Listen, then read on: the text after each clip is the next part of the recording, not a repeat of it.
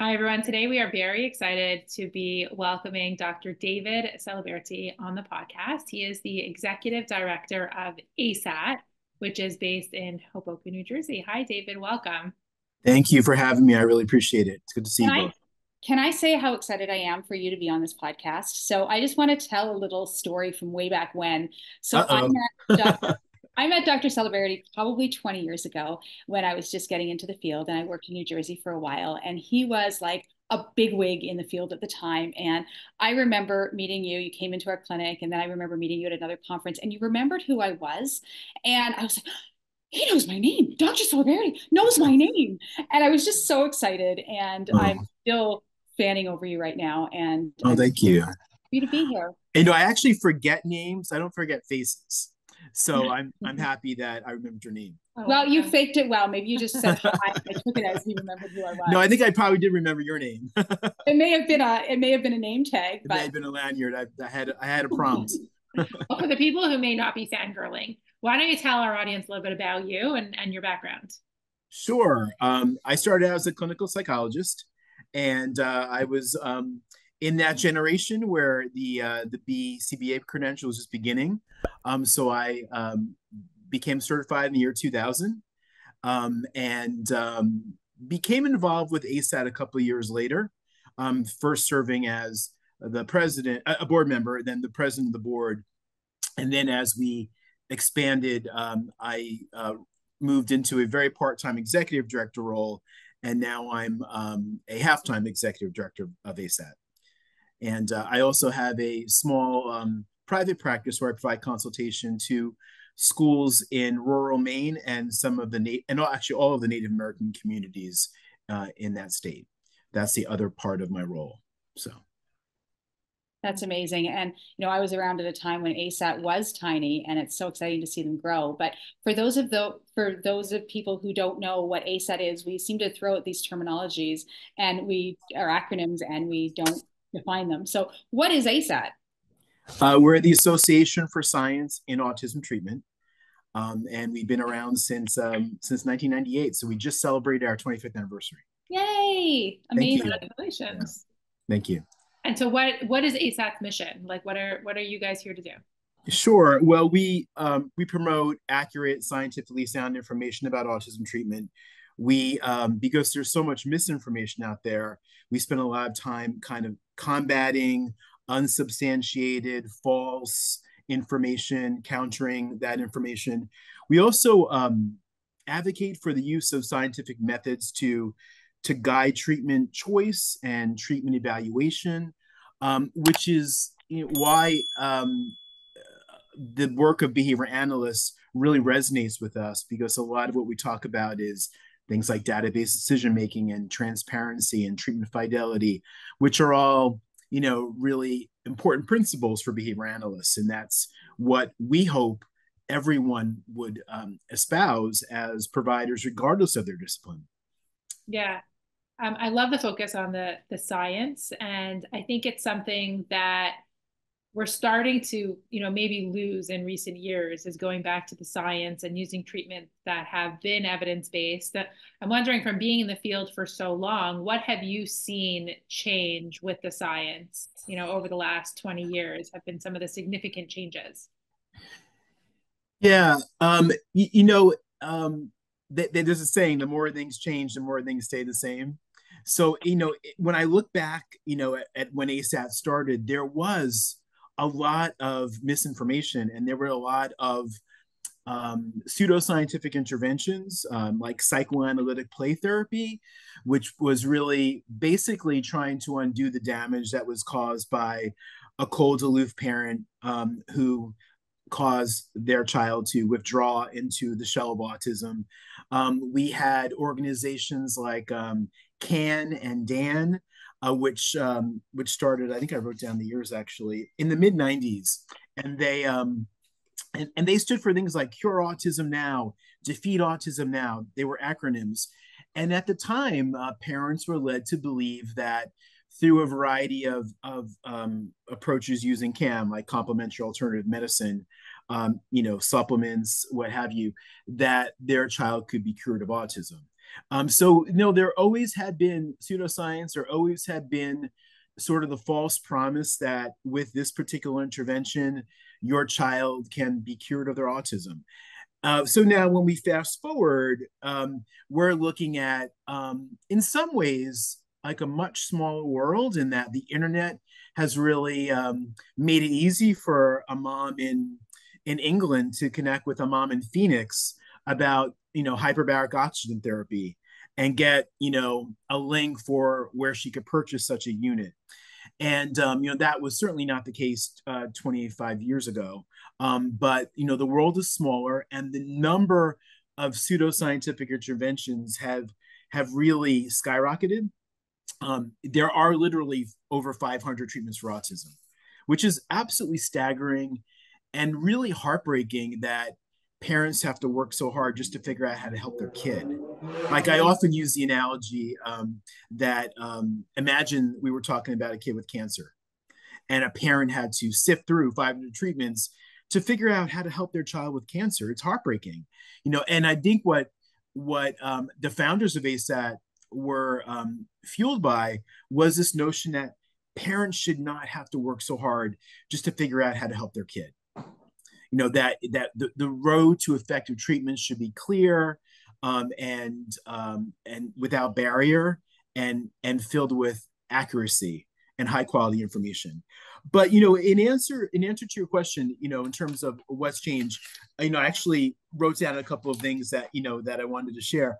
One of the problems that we have now is that it's getting easy for people to claim that they're evidence based, and sometimes in task force reports, and I'll just use the example of music therapy. So music therapy, by one of the recent task forces, is now considered to be evidence-based, based essentially on 3 studies that really have little to do with each other. So, like, in behavior analysis, we're proud of how conceptually systematic our work is, but that body of research is not conceptually systematic. It doesn't include replication. I didn't formally check to see whether the authors, if there were conflicts of interest, but it's a very small body of research. So now what's happening is that at the table of evidence-based practice, you have a lot of newcomers that are letting consumers believe that all scientifically validated treatments are equivalent in their strength. And that's couldn't be further from the truth.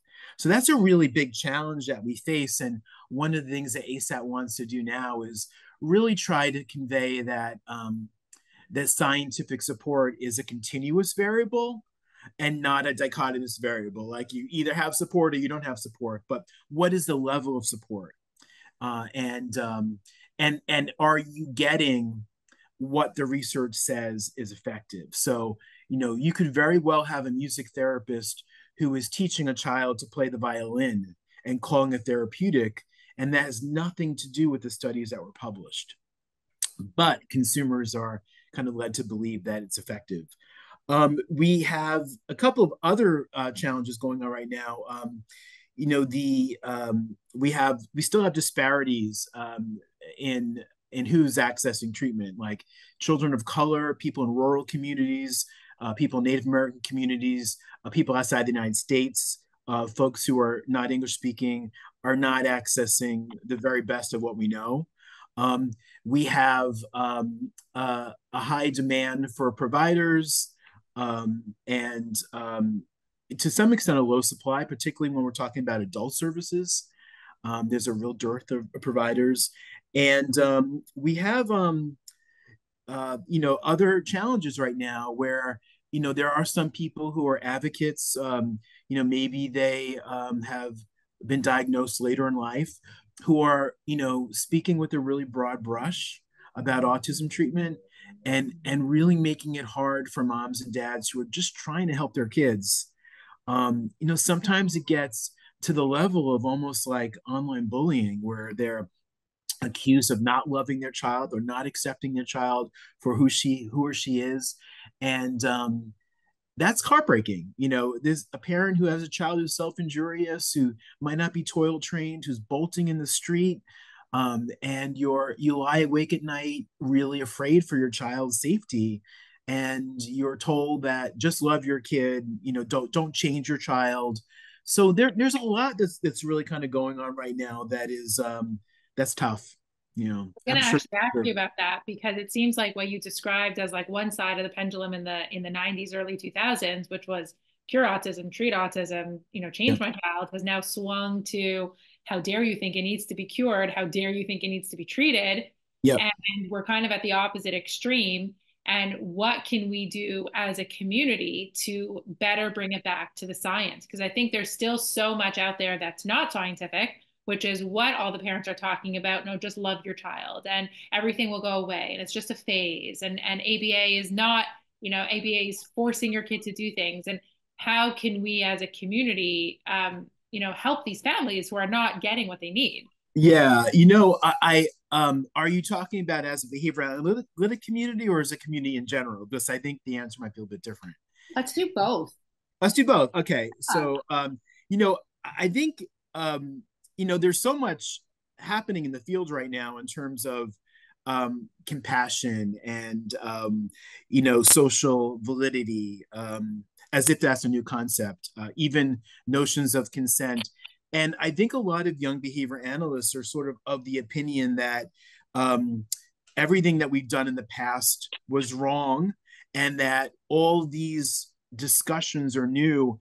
And I think it's really important that we, as behavior analysts, kind of celebrate that um, our work has already been forged on the anvil of compassion. That our focus on evidence-based. I'll just kind of go through a couple of things, and I think all of them show compassion. The fact that we rely on evidence-based interventions, that we individualize interventions at every level, that we conceptualize our goals carefully with including parents. Some behavior analysts do a much better job. We're learning how we can better incorporate the views of our kids. Keeping in mind, I mean, there's a lot of talk about assent, but we're still learning how do you garner assent from a child who's nonverbal. And we have been engaging our consumers as partners for 25, 30, 40 years. We've always done that. We should be proud of that.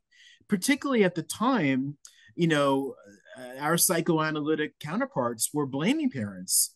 And we were always like bringing parents into the driver's seat with us and saying like, hop in, buckle up. We need your help. And if anything, we could be accused of putting too much pressure on parents. We could be accused of overusing our lingo and making it hard for parents to really understand what we're asking of them. We could be accused of not listening as well as we can, but we've always valued parents. We've always valued, not always, but for a long time, we've also appreciated the roles that siblings can play.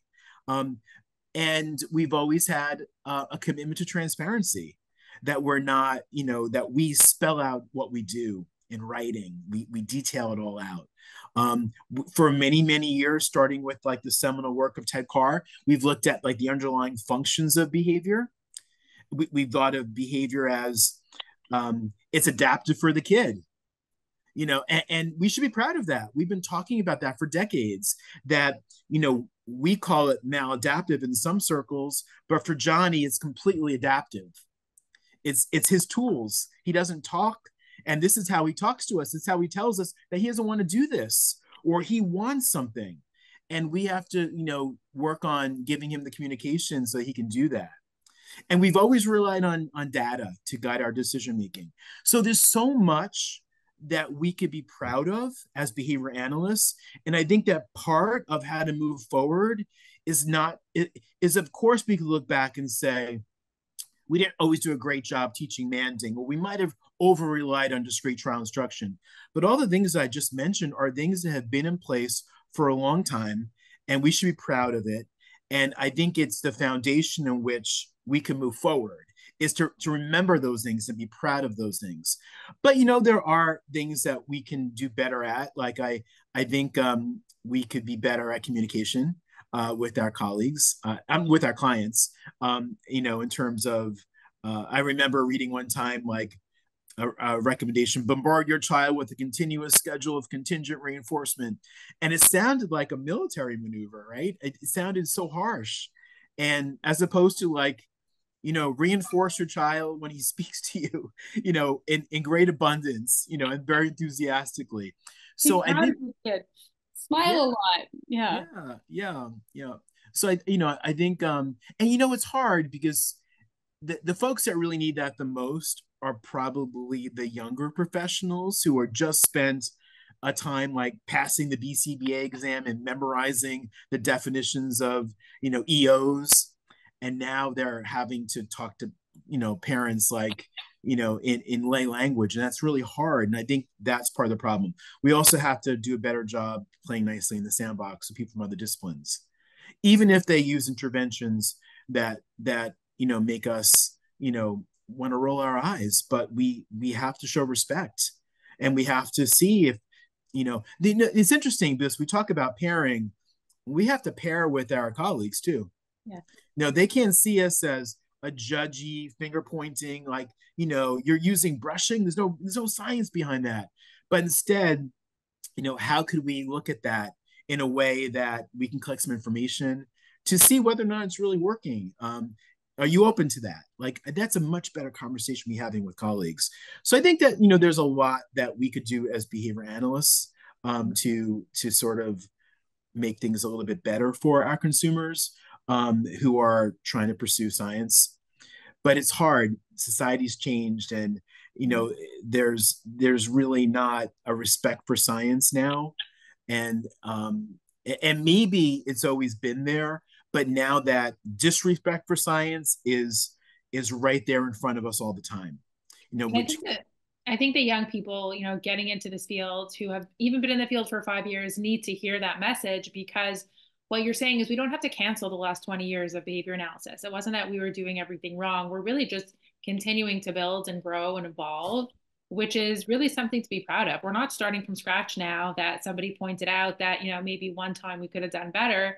But really, if you're getting into the field now, know that, like, you guys did all the hard work and all the heavy lifting that we're now building on top of. And if we look at it that way, that we can continue to do better, it's really because of the people who are there, doing that 20 years ago.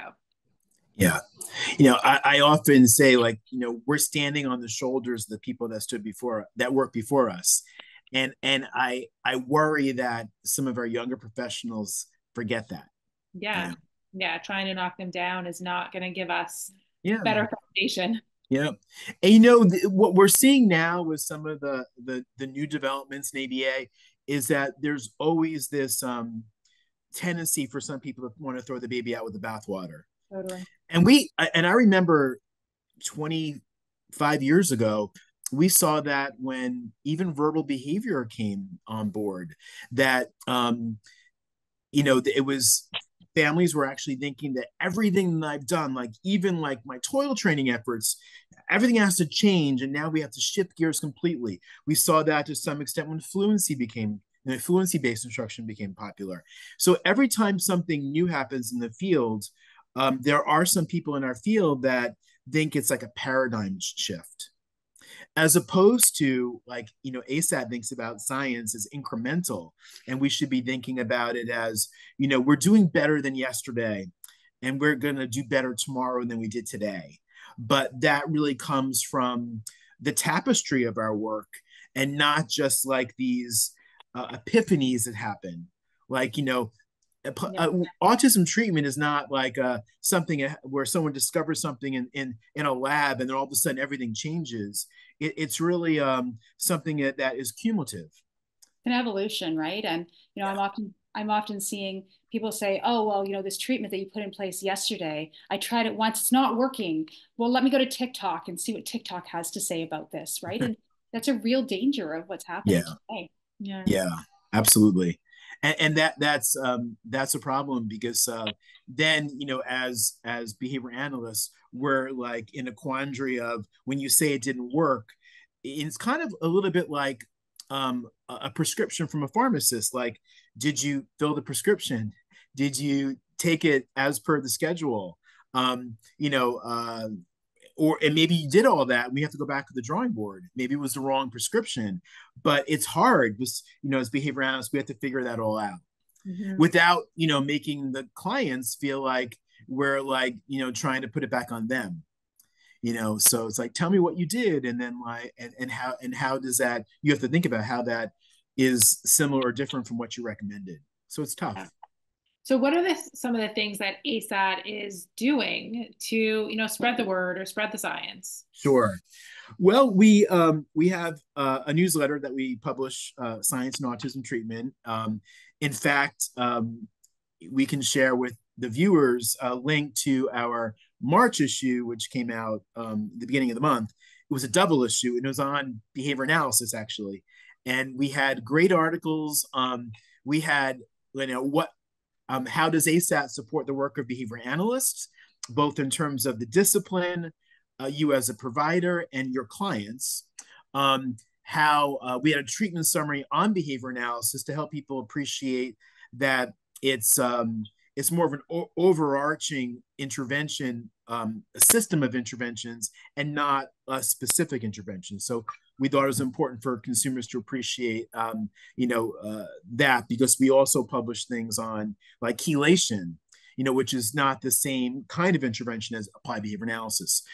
We have an article on basically all the articles we have on the ASAT site that a behavior analyst might be interested in. So it's kind of like an inventory or collection, and we try to break it up. So it's kind of like a one-stop shopping. We have an article on how behavior analysts could support us. We have a treatment summary on, we have probably 5 or 6 dozen treatment summaries on behavior analysis, but the one we published in March was on elopement. But we also published something which we've never done before. We published something that had nothing to do with, it didn't include people with autism. It was typically developing kids learning how to reject foods that they were allergic to, because we wanted our readers to appreciate that in this tool chest of behavior analysis, there are interventions that haven't yet been applied to kids with autism, but bear relevance, in case you think that ABA is only appropriate for autistic kids. So we included that. And we had an article on concerns about ABA, and what we could do about those. So it's a great issue. So going back to your question, I don't want to sound like a politician. I want to answer your question. So we do have this monthly issue. I'm just really proud of the fact that, this issue for March 2024 was specific to behavior analysts. We have our website, and the website has a lot of great content on it, but we also have some sections for behavior analysts or parents of newly diagnosed kids, for parents of older kids, pediatricians, members of the media. We have all of our Media Watch letters on the website, and Media Watch is another thing that we do. And I'm really proud of ASAP, because responding to media misrepresentations of ABA is not something that our parent organizations have really done. And they needed to, and they didn't. So our very first article was in 2006, and it was called A Tale of Two Schools. It was published by Time Magazine, and it compared an ABA center-based program in New Jersey with a program called Celebrate the Children. And it was all of these crazy comparisons, like, at Celebrate the Children, the kids seem so happy. At this school, this ABA school, Johnny had a 9-inch binder. And it just went back and forth, and it was so unfair and inaccurate. And that was the first letter that we responded to. And since then, we've probably written about 100 letters clarifying the behavioral analytic treatment of autism. So that's another thing that we do. We try to also celebrate accurate media representations of autism and its treatment, but oftentimes we're sort of either refuting the information or saying this is a great article, you might want to consider this or that. But that's something we've been doing for a while. We're really active on a couple of social media platforms, primarily Facebook and Instagram.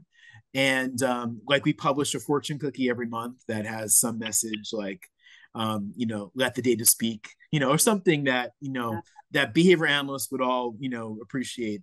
We also have an externship. So it's a 150-hour externship for people.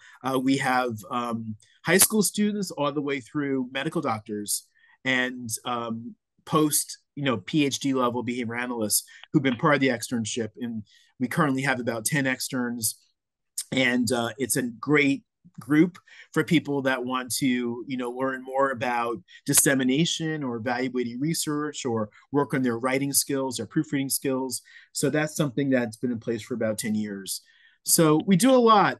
We're a largely volunteer group. I'm a half-time person. In the spirit of full disclosure, ASAT operates from my kitchen table. And we have a volunteer board, a volunteer professional advisory board. Our externs are fantastic. They write a large percentage of the articles month after month. We're a tiny but mighty organization. That's incredible. Congratulations. Now, thank you. David, you just brushed across this, but you said, there's a section for behavior analysts. There is an incredible library for behavior analysts on all the articles that you have posted in the past. And I actually go there quite often, and I will look at an article if I need something in terms of, well, how do you do this? Or what does the research say on this? Sometimes instead of just going to Google and what does the research say, I'll go to ASAT first and I'll look thank you. what's been written, only because it's in plain language. And if I'm trying to send it to a parent, or if I'm trying to send it to, an RBT or, another professional who I want to train, looking at a daunting research article can be, well, daunting. Yeah. So, Yeah. as a behavior analyst, go to that section, go to ASAT's website, check that out. And this is a plug for ASAT because I love it, but I have no affiliation with ASAT other than knowing you. It's incredible. So their newsletter is fabulous as well. Thank you. Thank you. And it's funny, you mentioned the research synopsis. We developed a template on all of them are structured the same way. So it's basically like, what did what was the topic? What did they do? What did they find? What does it mean? What are the strengths and weaknesses? And we try to just distill it down to a paragraph. One of the themes that comes out from all of that is, a lot of both behavior analytic and non-behavior analytic authors of research sometimes exaggerate the application of their findings. So we have to kind of wheel it back a little bit and say, these were all children that met 7 prerequisite skills that do not necessarily represent the totality of the community of kids with autism. So we have to be careful, and more research is needed to address nonverbal children with this intervention. So, we try to really kind of help people have a more realistic understanding of what the research actually means. Yeah. Well, it really takes, passionate people in the field to make change. So we're grateful for that. How can our viewers find you and support ASAT? Sure. Will we be able to include like some quick links at the end of the spot? Okay, great. Yeah, so I'll share that with you. But we have they can subscribe to our newsletter, which is free, and a lot of people ask us like, who are your subscribers? And some of our parent board members a couple of years ago talked us into reducing the response requirement for people to subscribe to make it as easy as possible. So we basically just know people's like name and where they're from. And we used to collect a lot more information, but we make it really easy for people to subscribe. It is free, and it comes out around the first of the month. We have our website, asatonline.org, where we have the 4 platforms that we're on: LinkedIn, Instagram, Facebook, and Twitter, X now. X. Which is the one we use the least. So people can be active in that regard. In terms of how people can help us, they could consider, volunteering, becoming an extern. We are open to working with external writers. There are some people on this call right now who are writing an article on choosing data collection systems, and another one on emotional regulation. So people have written for us, we provide professional, compassionate feedback. We've people who've written for us have often expressed or have written again for us. So that's another way people can be involved. Of course, donations, sponsors, that's all wonderful as well. So there's a lot of ways that people can help. And at the beginning of the year, we put together for our 26th anniversary, 26 ways that people could support ASAT. So I'll include that, in the links at the end of this podcast too. That's great. This has been a wonderful conversation. Thank you. And it was awesome just having you on and having a conversation and, kind of a venting session too of like, oh, the field's changed, but not really. And then how do we disseminate ABA to everybody out there, right? Yes. Thank you. Thank you for Thank you both. I appreciate it.